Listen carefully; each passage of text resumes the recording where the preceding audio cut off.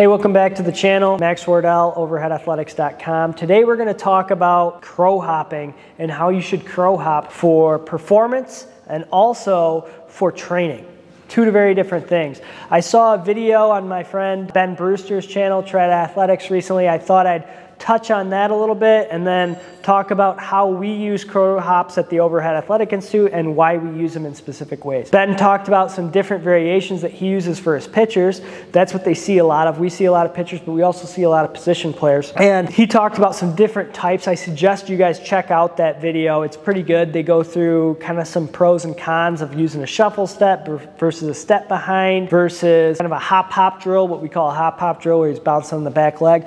So I think it's a good video and it brings up some salient points. We also want to talk about some other things as far as crow hops on the field and how we can start to instruct our younger athletes how to crow hop more efficiently so that when they get on the field, they can be more game ready, but also can utilize some of those techniques in their training to enhance their throwing velocity and performance. The first thing we want to talk about as we go into the other room with Chuck here to do some throwing is a step behind versus a step in front crow hop and some of the pros and cons of those, why one is maybe better for performance enhancement in a training setting and why we may use that one more on the field, but then also some other variations that you can utilize to enhance your throwing performance, throwing velocity, and allow you to be more athletic on the field. So let's jump into the other room and go through some of those. So let's go through crow hopping technique here. I got Chuck, one of our instructors here at the OAI. He's a former professional pitcher, left-handed, so we'll show everything from the wrong side, the left side here. But what we're going to do is talk about kind of the three different main types of crow hop that are often used on the field. Number one is the shuffle step. So let's see a shuffle step here, Chuck.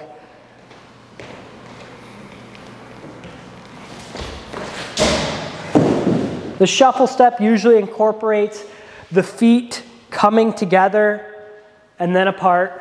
So usually the feet come together, then apart, and the throw ensues. Then we have a step in front crow hop. This is kind of our traditional crow hop that's taught to many guys throughout their career and as they're younger athletes. So he's going to actually step in front. And that step in front is something that we see sometimes where some guys will accentuate that with a big lift. You want to show that, like a big kind of jumping crow hop? And I've seen this, coached at a younger age for some guys where they kind of jump in front and run through the throw. And then conversely, we have a step behind crow hop. And so Chuck can show us a step behind crow hop really quick.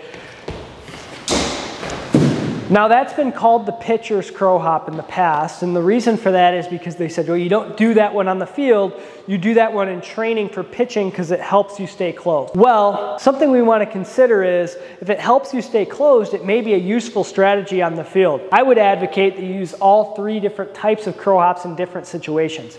When you have more time pressure, where you have to field the ball, get it out of your hand quickly, you're going to use a shuffle crow hop because you simply don't have time for a big step in front or a big step behind and a big run up. So let's go through that shuffle crow hop one more time, just so everybody at home can get a good idea of what we're talking about. So let's say Chuck doesn't have a lot of time. He fields the ball really quick. He has to shuffle and go.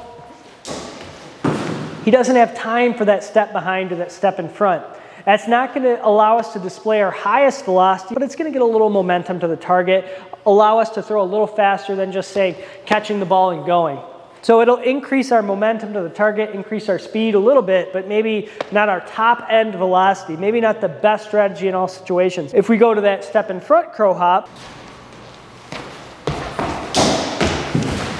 we'll see something like that all the time where we see this big jump up in front, the foot lands. Now, if I'm throwing at you at the camera and I step in front, what does that do to my pelvis? Well, that automatically opens my pelvis a little bit to the target. So as soon as I step in front, my pelvis is a little bit open. It's going to be very difficult for me to get my hips closed if I'm going to make that throw. So maybe not the best for arm health is to step in front because I'm already a little bit more open, which is going to expose my shoulder and elbow to stress early in the throw. So the step in front crow hop maybe not as optimal for preserving arm health.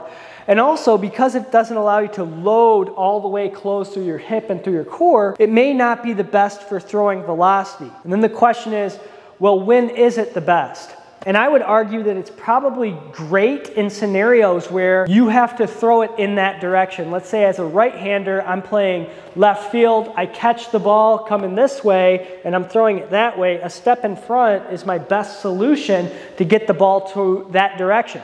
However, if I try to arbitrarily select one of these techniques like a step in front crow hop, and that's your crow hop, that's what you do, is you step in front when you throw, and I catch the ball moving to my throwing side, and I have to throw back towards my glove side as a left fielder to, say, second base.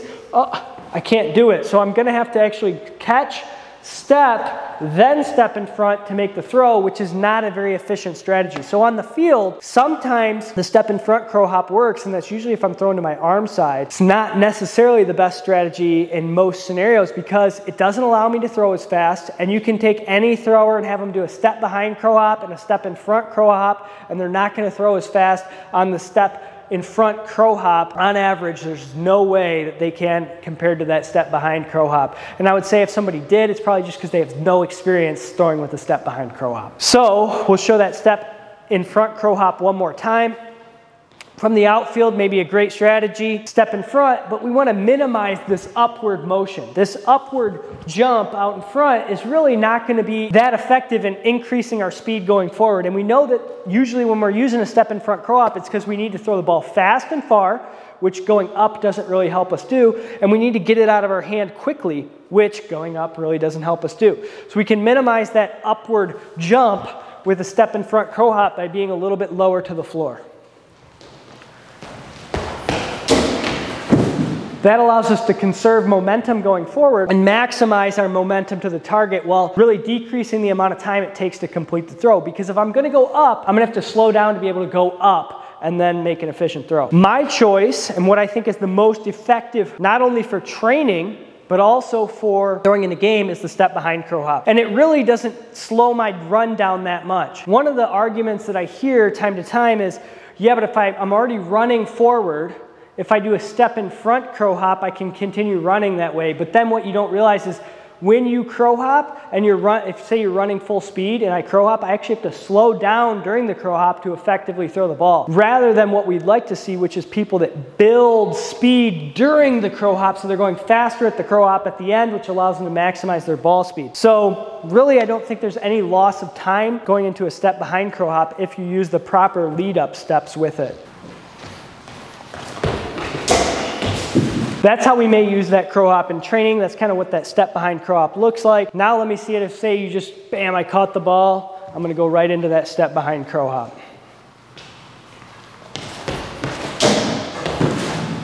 That step behind crow hop is actually going to keep my pelvis more closed.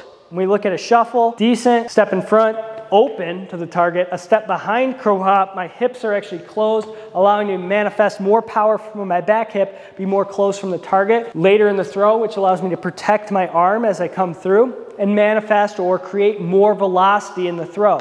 So let's do that one more time. Do it the first way you did it, as if you were going to do what we call a run and gun, which is a variation of a step behind crow hop, which is going to help him dynamically load that back leg.